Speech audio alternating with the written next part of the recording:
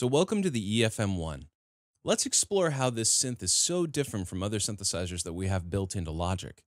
The first way that we can kind of explore this interface is to just talk about some specific language that I want to use when I talk about the EFM1. I actually use this language when I talk about any synth, but I think it's especially important when we talk about this particular instrument. Whenever I talk about a knob, any knob or slider or any parameter that I can adjust is going to be called a parameter. The building blocks of this instrument are going to be the waves. So you've got a modulator wave and a carrier wave. So those are the two waves that we're going to be using. And then we also have the FM section. We have global parameters up top. We have output parameters below. So there are output parameters here and output parameters here. Then we have modulators. Now, what modulators do, we've got a modulation envelope up here that has the ability to change pitch and FM depth over time. That's what a modulator means. That's what modulation is in any synthesizer. It's a way to control the parameters of a section of a synthesizer over time.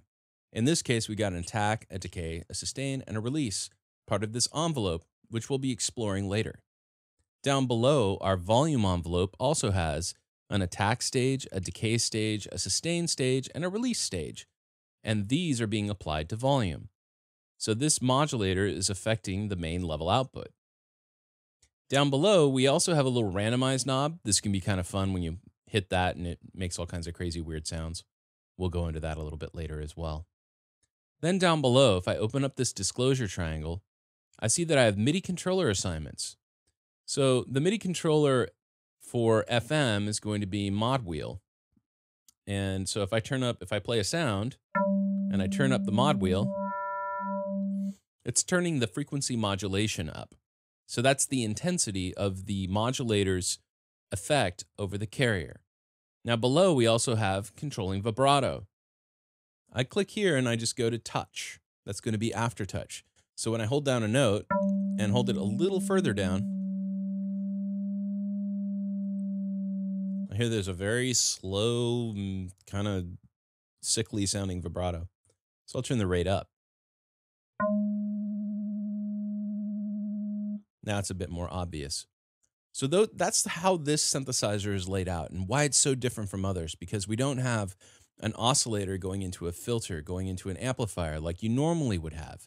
Instead, what we have is we have an interface that's built around FM synthesis. There's no filter section at all. And that's because the harmonic content that we're going to be creating using the EFM1, we're just going to be using the modulator and the carrier and then affecting the frequency modulation. Sometimes over time using the modulation envelope, sometimes just by selecting a different harmonic in our modulator or a wave. So that's the basic layout of the EFM1. Now let's start talking about the global parameters, the modulator, and the carrier. We'll talk about all of these things at once in the next section.